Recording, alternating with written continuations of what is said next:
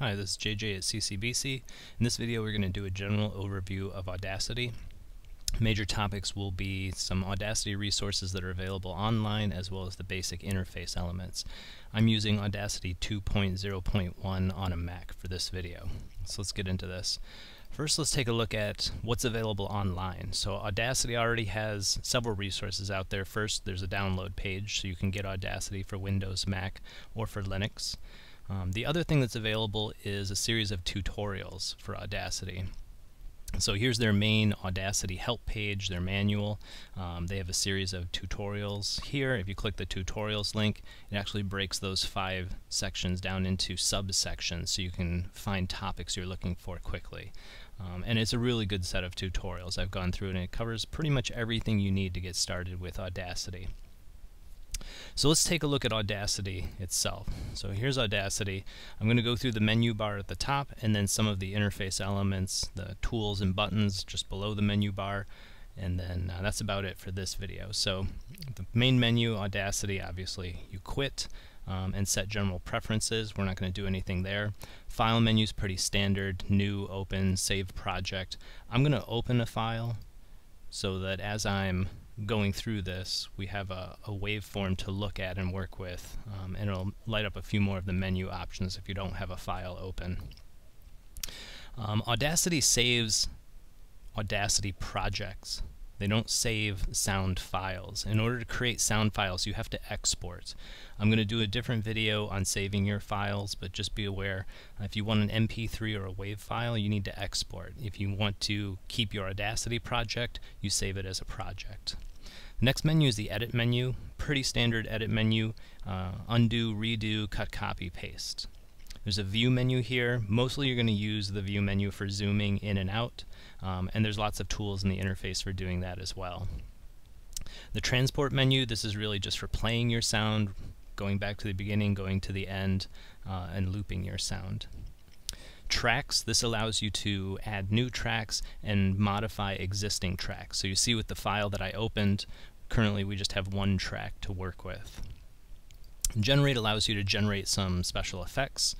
The effects menu allows you to apply effects to existing sounds. Now there's a whole bunch of effects here. I'm not going to cover any of them in this video. I'll do a separate video for effects.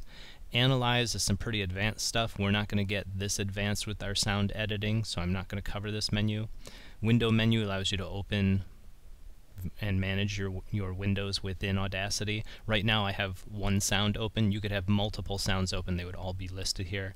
And finally there's a help menu. So if these videos don't help you too much, you can always go in here and search for additional help and try some of their other resources here. So within the interface, I'm just going to go from left to right along the top here and view their tools. These are all your playback tools. So you have pause, play, stop. This isn't fast forward and rewind. This is jump to the beginning and jump to the end. And this is your record button. These are a series of other tools. I'm not going to explore all of these. Some of them are a little more advanced than what we're going to have time to cover in this course. This is your selection tool for selecting areas within your sound files, and then this is your magnifying tool so that you can magnify this waveform and zoom in and out on it. Deselect that. There we go. This is your levels. So for your speaker levels, this is your output levels. For your microphone, this is your input levels. So when I'm recording and I want to check my levels, that's what's going to appear up here. This is your speaker volume, and this is your mic volume, so you can control those separately. This is your cut, copy, paste up here, so you have some buttons right in your interface to cut, copy, paste. Here you can trim your waveform, or you can silence a section of your waveform. And then these last couple buttons are for zooming into your project. So if I wanted to zoom in closer, I can do that. If I want to zoom out, you can see the waveform. And here I can actually zoom to just spread the waveform to fit the project screen so I can see the actual waveform.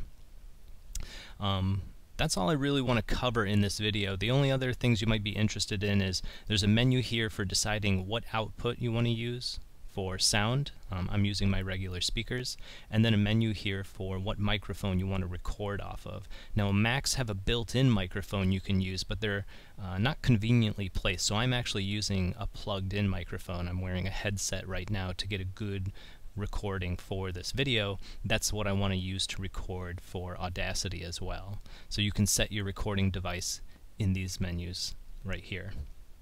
Last thing I'm going to show is basically just how to play a sound. So again, this is my playhead right here. Anywhere I click, that's the current playhead. I want to rewind to the beginning, so that moves the playhead to the beginning of my timeline. If I hit the play button, and you're going to hear the sound play through my speakers, so it's going to sound a little bit different than my voice. It was the only way that I can record the sound coming out of the computer, so bear with me. Okay, so you can actually see the playhead move through the sound file, the sound wave, as it plays through. It's a very short wave, less than 1 second, so it'll probably move very quickly. I'll play it one more time. Alright, so it just kind of skipped across real quick. If I was to want to play a small section of it, I can select an area and just play that part of it. Alright, so you see how it's only playing a small portion of the larger sound file. So if you have an enormous sound file and you're working with a small section of it, you don't have to listen to the whole thing over and over. You can just select a small chunk and play that. And then if you want to hear the whole thing, rewind to the beginning, hit the play button, and you've got the whole sound file. And that's about it that I want to cover for this video. I'll do another video on the effects, how to cut, copy, paste, manage tracks, things like that, as well as how to export your sounds for use in your projects. Hope you learned something. See you in the next video.